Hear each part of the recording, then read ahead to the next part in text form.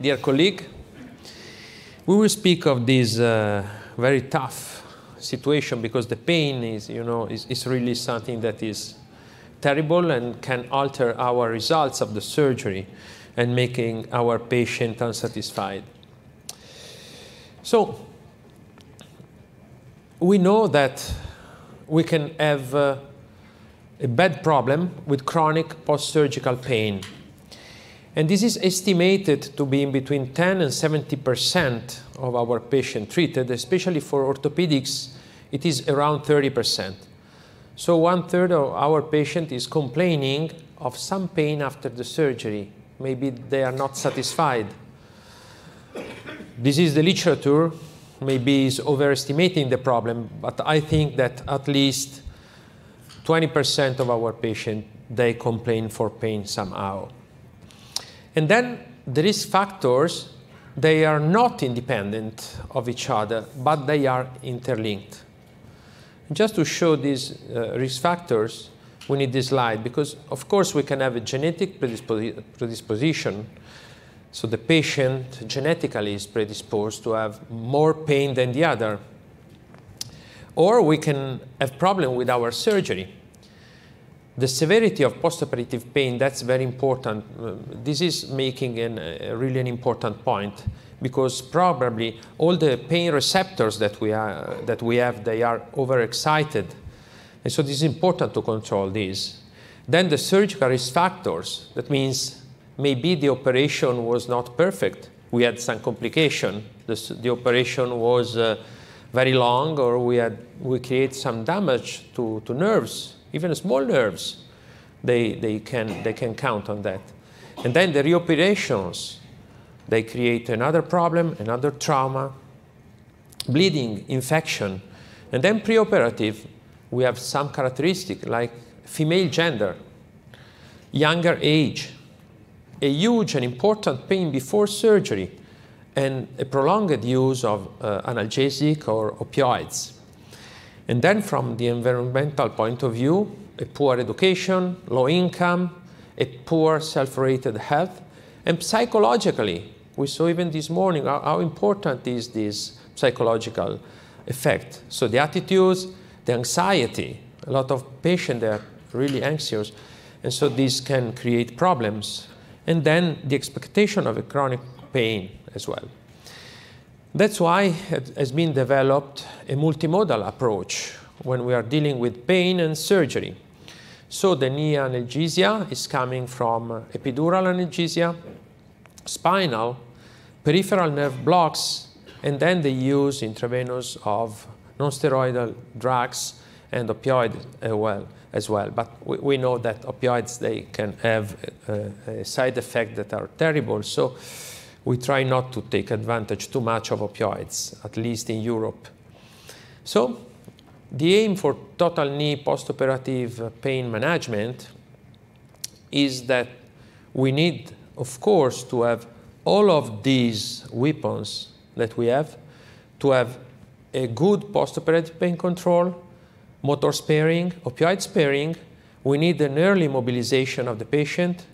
We need not to have nausea and vomit after the operation, because this really makes the life of the patient terrible, And then not postoperative delirium, even if this is pretty a rare condition, but this can happen as well.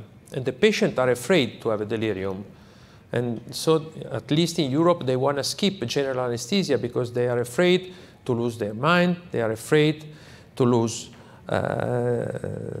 their capacity to be clear. So, the preemptive analgesia, what is?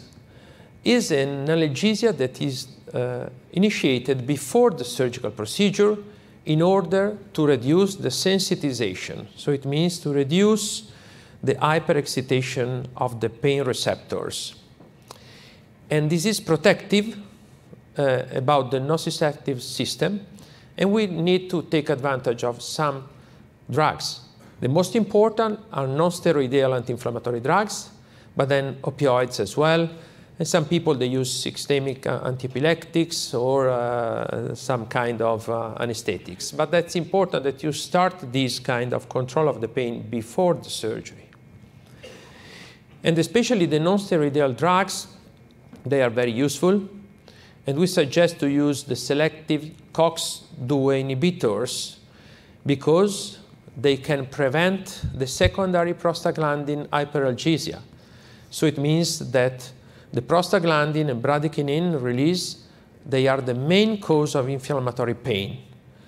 And that's important to control this release very well before the surgery.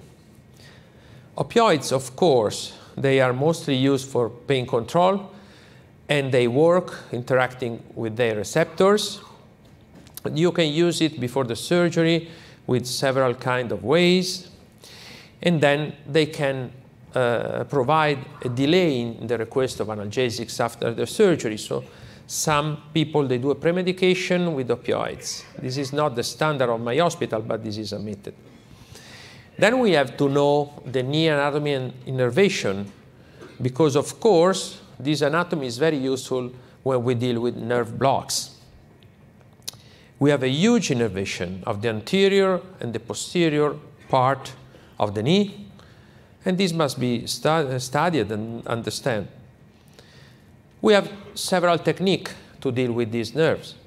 The most important is the motor-sparing approach with an adductor canal block. So you go by ultrasound, you inject the anesthetics, and you block this canal and the nerve in it. Then the second possibility that you may have is the IPAC block. So it's an infiltration between the popliteal artery and the capsule of the knee, always by ultrasound. And the third one is something that is most common, and maybe most of you are using that, is the LIA.